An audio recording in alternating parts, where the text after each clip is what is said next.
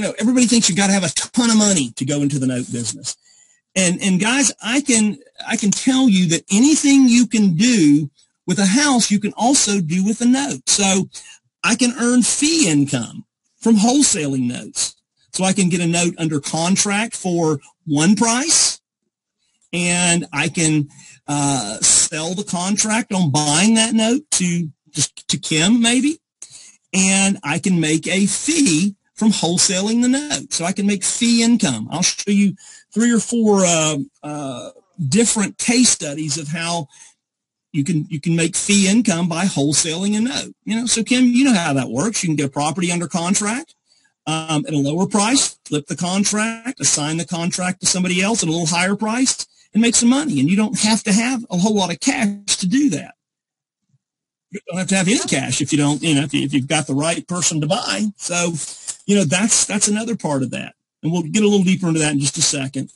Turnkey seller finance. I know you've got a lot of landlords in the Kansas City area.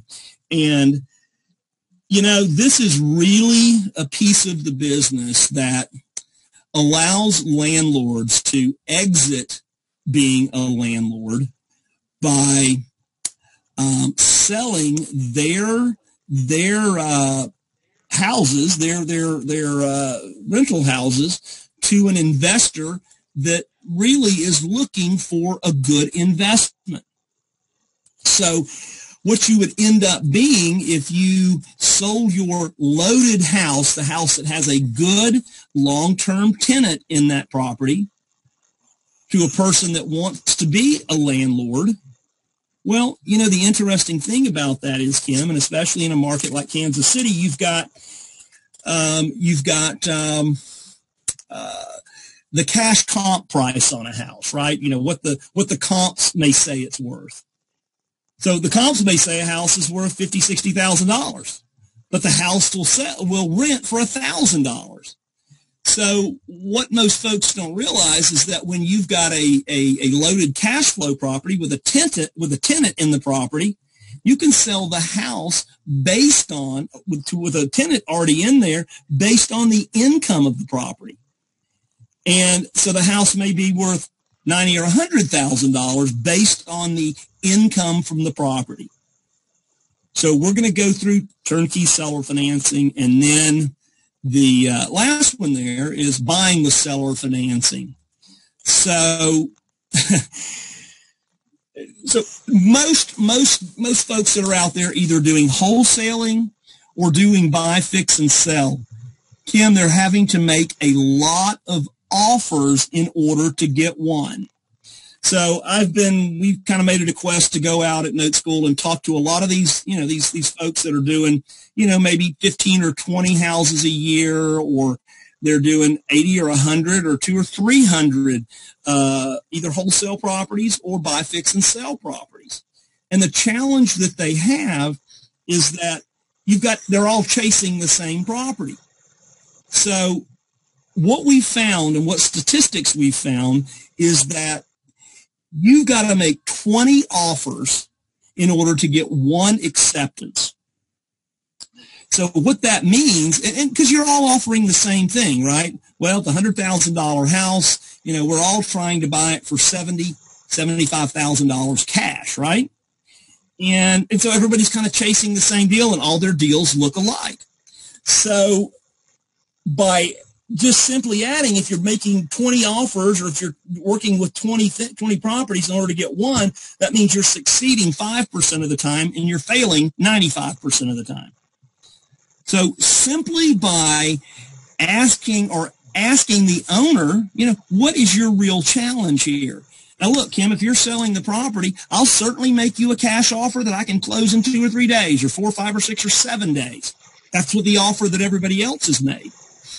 But I will also offer that seller terms. So look, I'll give you the $70,000 that Kim's, that everybody else out there will give you.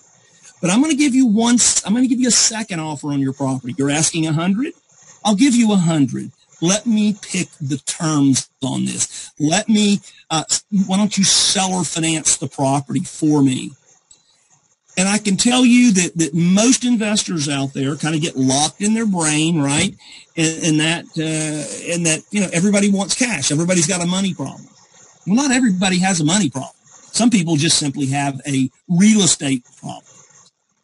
So by simply offering a seller finance, a terms deal where they'll seller finance for you, I'll promise you we can double your results and maybe triple it without spending another dollar on marketing.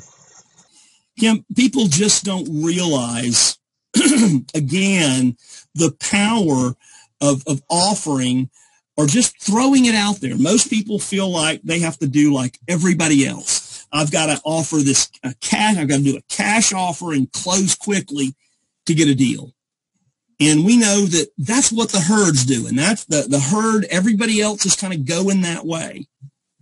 But I can tell you that by learning how to make an offer using seller or buying with seller financing, having your seller or finance the property. Kim, it may be that they just have a house that they need to sell because they don't want to manage the house. Doesn't mean they want all the cash, right? I mean, if you sell a $150,000 house and you get $150,000 in cash, well, most people think, well, everybody wants the cash, right? But if you're not a real estate investor or you're not investing it like we are on a daily basis, it may be a burden for them to take that cash because now they're going to have to take that money and they're going to have to invest it somewhere else to get a good rate of return. They're certainly probably not going to throw it into the stock market, right? I mean, we know that's, nobody would argue that it's going nuts, but we don't know when it's going to go south, right?